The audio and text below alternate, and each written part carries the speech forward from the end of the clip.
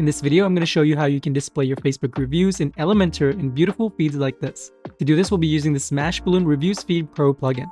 To purchase and download the plugin, head over to smashballoon.com, and once purchased, you can find your download link and license key for the plugin inside your Smashballoon account. Download Reviews Feed Pro and head over to your WordPress dashboard. Then on your dashboard, hover over plugins on the left-hand side and click Add New. Then go and click on Upload Plugin at the top and upload a zip file for Reviews Feed Pro, like this, and click Install Now. Once installed, you can go click on Activate Plugin. And there we go, Reviews Feed Pro has now been installed and activated. But before we get started with our first Reviews Feed, let's go and activate the license key for the plugin. To do that, on the left-hand side, you'll now notice Reviews Feed. Go ahead and click on that. That will take you inside the plugin, and at the top, you have an area where you can enter your license key. You can paste it here like this, and click Activate.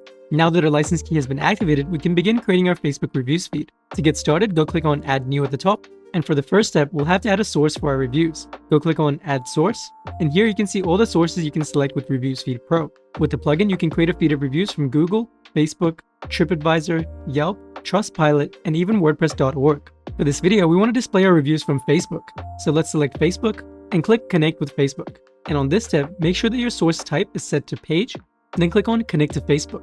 This will take you to Facebook, and you should see all the Facebook pages associated with your account. Select the one you want to display your reviews from, like this, and click Next. And now it's asking for permission to connect Smashballoon with our Facebook account. Don't worry, all it's doing is viewing the information it needs to display our feed, but it won't be allowed to make any changes or post on our behalf. So it's completely safe. So we can click on Done, and then click OK. And now back inside the plugin, you should see all the Facebook pages connected with Smashballoon.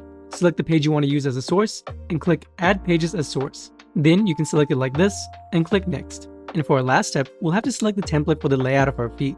We have options like the default, simple cards, mainstream, and more. For this video, let's go with the simple cards template, and click Next. And just like that, we have a beautiful preview of our new Facebook Reviews feed. This feed is displaying all the latest reviews from the Facebook page that we connected. This is now ready to be embedded inside our Elementor webpage, but before we do that, let me show you how we can customize it.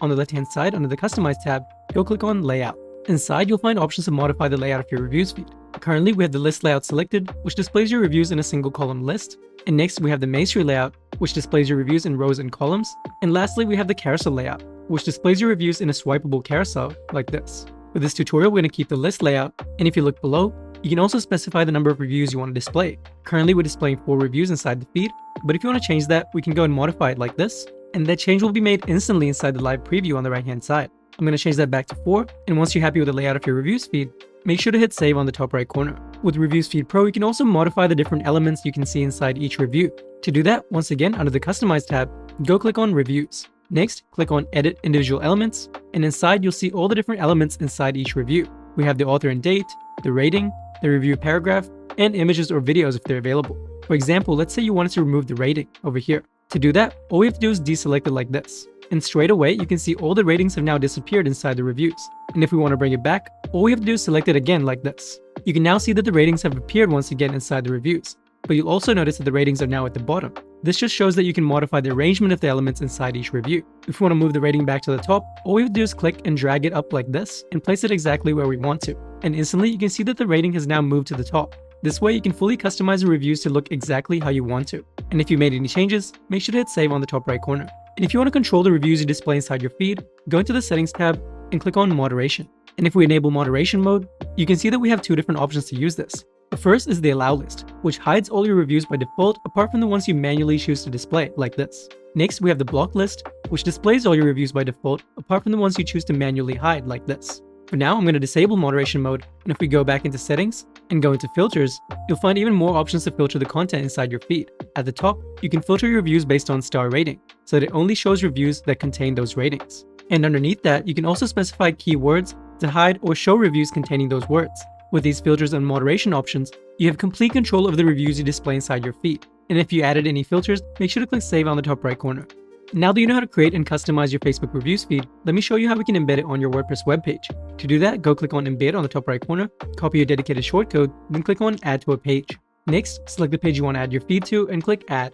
Now, on our page, we can go click Edit with Elementor. And here we are inside our Elementor webpage, and if we scroll down below, this is where I want to add my new Facebook Reviews feed. To embed our Facebook reviews inside Elementor, we'll have to use the shortcode element. So we can go search for it here, like this, and here it is. So we can drag it and drop it here like this. And now on the left hand side, we can go and paste the shortcode that we copied earlier. And instantly you can see we have a preview of our new Facebook reviews feed inside our Elementor webpage. We can now go click on update and check out what it looks like on the live website. And here we are now on our live Elementor website, and right in the middle we have our brand new Facebook reviews feed that we just created. This feed looks amazing and it's currently showing all the latest reviews from our Facebook page. Each review shows the reviewer name, profile picture, their star rating, and the review paragraph as well. And on the right hand side, you also have a Facebook logo indicating that the review is from Facebook. And if I scroll down to the bottom, you'll see a load more button, and if I click on that, it will load even more reviews directly inside your WordPress webpage. And at the top, you also have a write a review button. If we click on that, that will take you directly to that Facebook page with the reviews tab open. This way, it's super easy for site visitors to go leave reviews on your Facebook page. So you now know how to embed Facebook reviews inside your Elementor webpage. If you have any questions about what I covered in this video, please let me know in the comments down below. If you have any technical issues, please contact your awesome support team. They'd be happy to help you out. And don't forget to subscribe to our channel to learn about social media marketing tips to help you grow your business. Thanks for watching, and I'll see you in the next video.